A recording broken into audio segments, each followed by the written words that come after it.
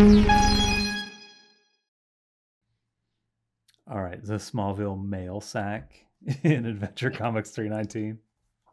Sounds so nasty. Yeah, most of this I think is Superboy crapola. I don't think so. No? Am I wrong? This first letter is talking about the Superboy reprints, I think. Okay. This one says, Dear Editor, this is from Marion Foreman, Little Falls, New Jersey. Dear Editor, now that Adventure Comics features the Legion of Superheroes in every issue, which they have since issue 300, this is 319, with Superboy stories only taking up 1/3 of the magazine, don't you think it would be a good idea to rename the letter department to something along the lines of Letters to the Legionnaires? Seems to me that such a change would be giving the Legion the extra recognition it so richly deserves. And it deserves that recognition even up to this very day. And guess what? What is that? The very next issue is the first Legion Outpost. Oh, I thought you were going to say, and they still don't get the recognition they deserve here 70 years later. Maybe 60, I don't think so.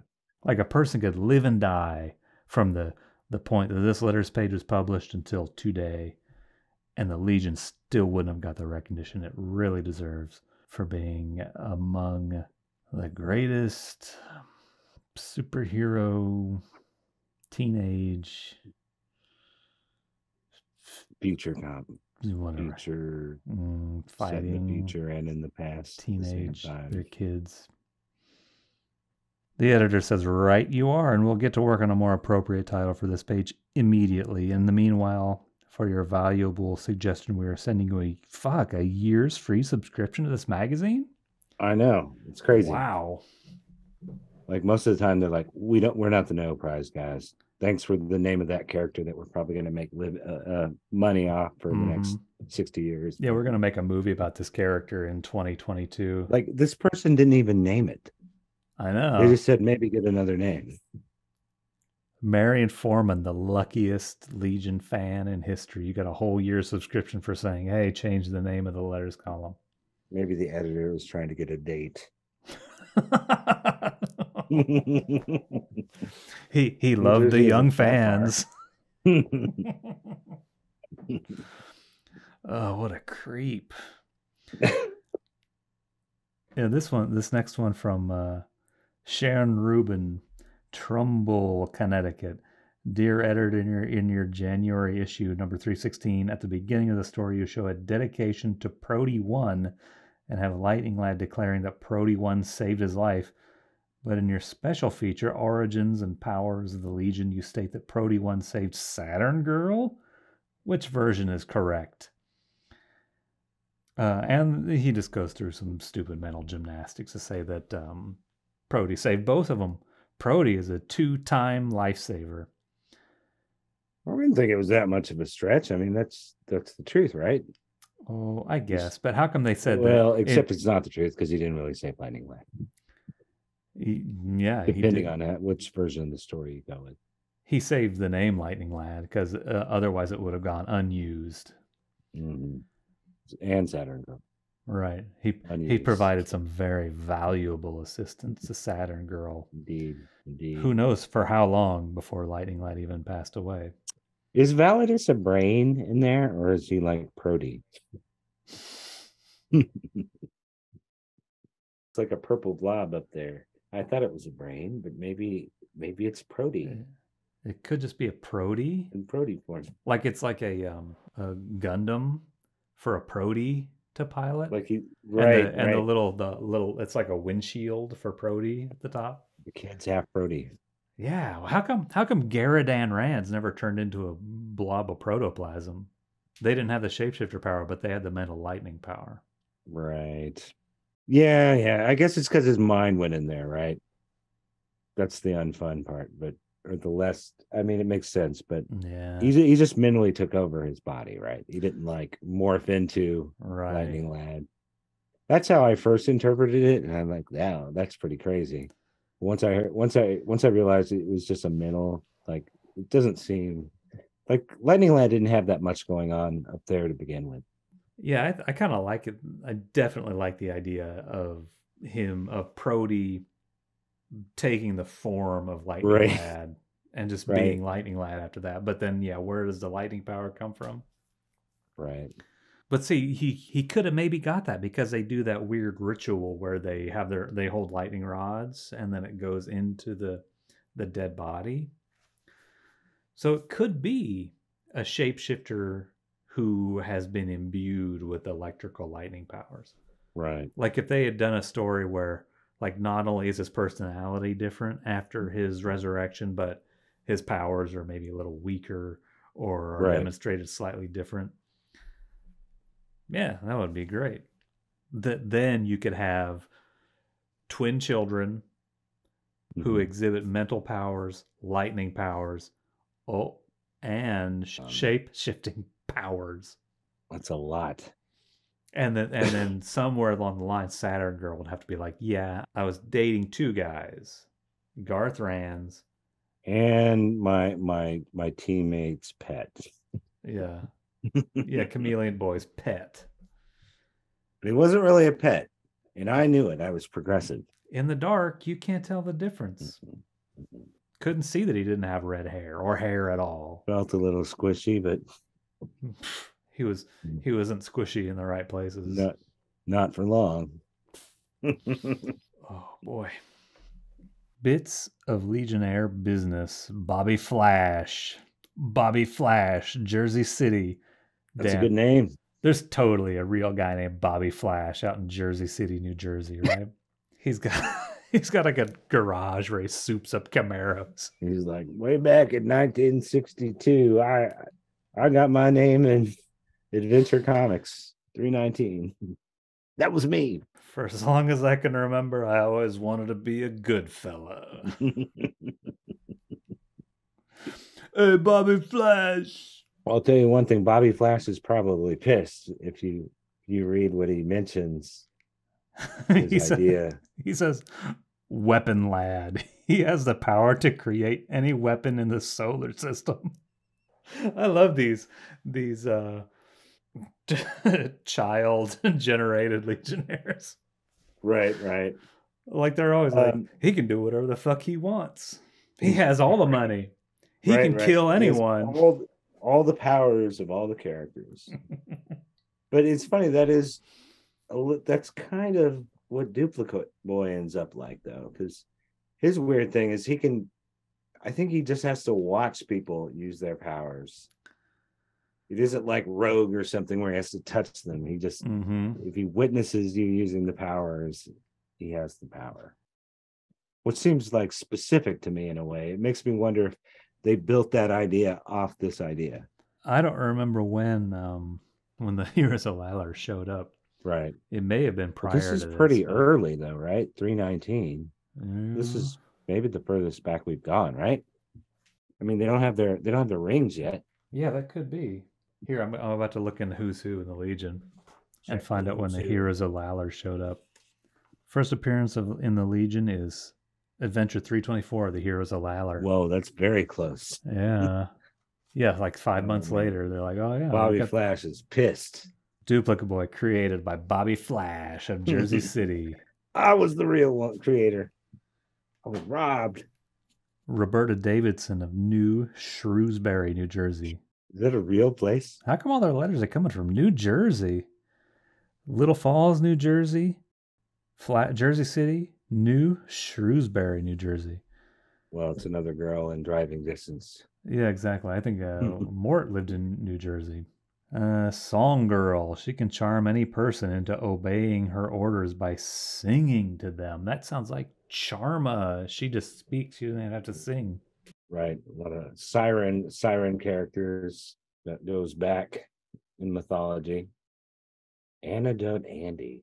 Concoct an antidote to neutralize any disease, poison, or magic spell. That's power. That's very powerful.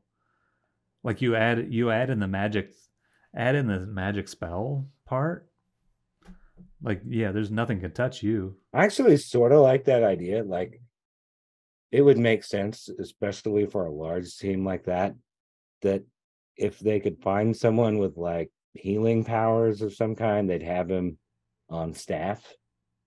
Mm-hmm. Be very useful in the war. Disease, poison, or magic spell. And like if a person has like oh like some kind of long-term disease, like the kind of disease you have your whole life that's more of a disability or a different ability, can this person, I mean, not that those people need to be returned to some kind of quote unquote normalcy. Could he ease that different ability if it's a hardship on a person? Well, I mean, we're cutting the line really fine here, but it would be like the difference, like some things might legitimately be a disability in that maybe it is hampering the quality of their life, or maybe they're not going to live as long, or it's as opposed to something that just makes you different than another person, but not less. Not that either does, but right, exactly. Like what if I'm a hero and in battle I get my arm blown off? Can this character Antidote Andy restore my arm? Like let's say I'm Lightning Lad and a giant whale, a space whale, has eaten my arm, and he could restore my arm, and then I don't have to go and seek revenge. That's like a plus. Yeah. Like he could help get revenge out of the universe. It's such a dumb thing to get revenge for, especially when you can just get a robot hand. Like if they blew his dick off or something, I would understand. Don't you think in the 30th century he'd get a robot dick? It's probably not the same. I don't know. Like if maybe there's advances in. If he had a robot dick, would she have needed Proty? I don't know. Would like I mean, metal conduces electricity too. I mean, there could be some terrible mishaps. Yikes. He would only be able to do it with one person after that. Right. And she probably wouldn't want to because she's his sister. Oh. Well, maybe there's like a rubber lady or something. Insulator lasts. Like, yeah, there must be somebody who's made out of glass, right? Right. Diamond Death from Karate Kid. Glass is conductive, isn't it? Is it not? They make those insulators on the power poles or they used to make them out of glass, right? Oh, okay. I don't know why, but they're different colored glass. And neon tubes are made out of glass. It's true. Maybe remember that movie Glass, the Shyamalan movie with Samuel Jackson. I did not see it, but I know what you're talking about. He's also from Bruce Willis. That guy could be hooking up with, assuming the fandom is okay with a multiracial. But he had a disability of his own, right? That's right. He was in a wheelchair. Like he didn't turn into glass. He was like glass. Yeah, he could break real easy. One guy was unbreakable, and one guy was very breakable. Right, that was the idea, wasn't it? I'm sure it was. Like he had soft bones or something. Like, I'm serious. No, I know. That was the plot. I only saw it one time, and I remember that. I think that was the last time I saw an M. Night Shyamalan movie. Did you know there's 2 sequels to that movie? I've heard. It has not enticed me to see them, but maybe they're good. I haven't watched them. I want to watch them. Right. I think like M. Night Shyamalan is maybe underrated. I don't know. Those movies are like they're probably okay. I kind of, everyone hates it, but I kind of like the Signs movie. But that's the other ones I don't really. I remember liking Signs. Of course, there's Mel Gibson in it, who is just a fucking anti-Semitic, racist piece of human garbage. Has no business living on the same planet that people like you and I live on. Right. But yeah, Signs was a fun movie. Mad Max. Yep. I liked the Lethal Weapon movies when I was growing up. Have you watched them lately? I watched them maybe 2 years ago. They're dumb as shit. They're so stupid. I've gotten too old for that shit. Kids movies. The first Lethal Weapon. The final scene is just Mel Gibson and the bad guy having a fist fight, and it's like 10 minutes Oh, long. That's how they solved aren't the they like? movie. I thought they were like kickboxing with their shirts off. It's kind of like that. It's raining. It starts raining. They're in Right, LA, and right, it right, starts to pour rain, and they right, fight right, out there. right. Like in LA, it rains like 3 times a year, you know? Right, right. Or it did back then. It rains a little more often now because of the climate crisis. Some people say that's not a real thing, but the people who watch our YouTube videos, they know it's real. Or is it? It doesn't seem to be in the 30th century. Well, it's because they have a machine that controls the weather. And it actually makes right. the climate crisis worse by controlling the weather. That's right. We just talked about that. Yeah. Son of a bitches. Chuck Davis, Ferndale, Michigan. He proposes the character Medusa Maid. She has the power to turn any living matter to stone and back again. Well, I think thinking about how Dream Girl can turn certain parts to stone. Yes. But they would never turn back again. Wow. That could be a problem.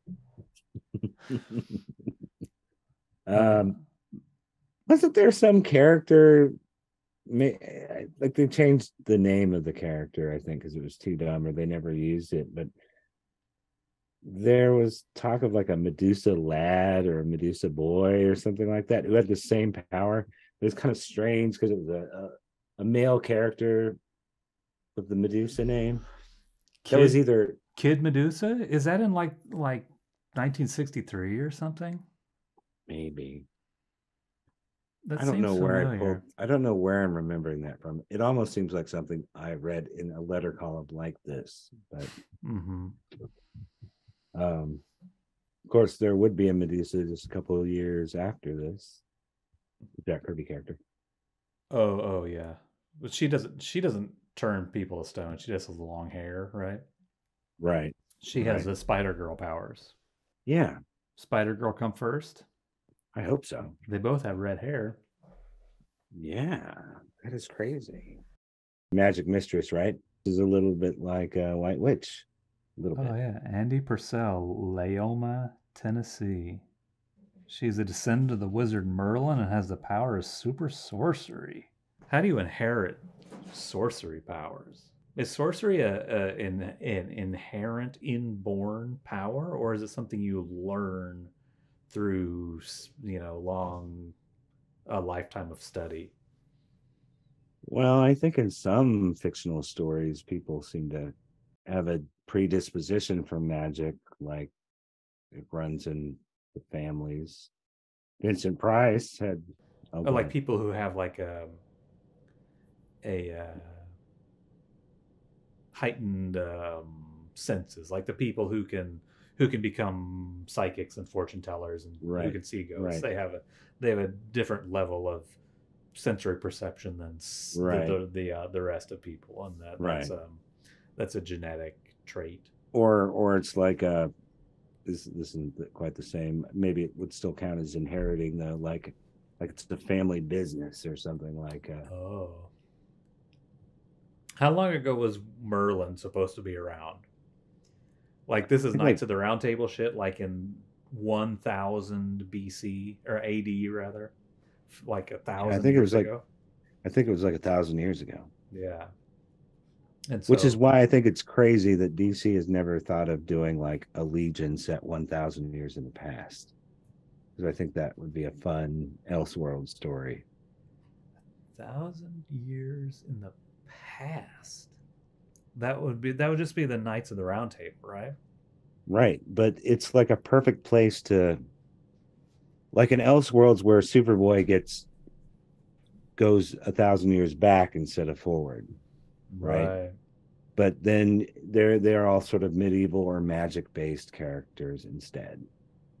Yeah, you know what I mean. But like analogs to the future versions. You know what I mean. They did that Elseworlds annual. Was that what that one was like? I thought they were like Wizard of Oz. Yeah, they did that one too. But then they did a Knights of the Round Table Legion one. They did? Yeah. It's shit. Let me see. God damn it! Oh, look. I'll see if I to can. it. Let's see if I can find. Well, it's it too good of an idea not to thought of. But it might still have been in the future. Let me see if I can find it real fast. Elseworlds, 1994. I never saw that one. I totally forgot they would have had an annual as well. It still looks like the future, though. Yeah, it does. Is it? Or is it? Yeah, it's set in 2990. No. Mark Waid and Ty Templeton, story. Paul Pelletier and Jeff Moy, pencils. And then a revolving door of inkers. Mark Farmer, John Lowe, Wade Von Grawbadger, and Ron Boyd. Oh, damn it. We still... Did we finish or not? I forget. Yeah, we got to Magic Mistress. Were we gonna... I don't really have too much to say. She got... Yeah, you said she was kind of like a White Witch. Yeah, kind of. Anyway, bottom middle. That is the issue that came out the same month that John Fort drew. And it's a Legion Jimmy Olsen issue. Oh, yeah, wow. So that should be an issue we do. Oh, yeah, okay. When we get back around to the Silver. I don't own that one. That's Adventure Comics 319. Smallville Mail Sack. LOL. Or LLL. LLL. LOL. See you in 30 days, Legionnaires.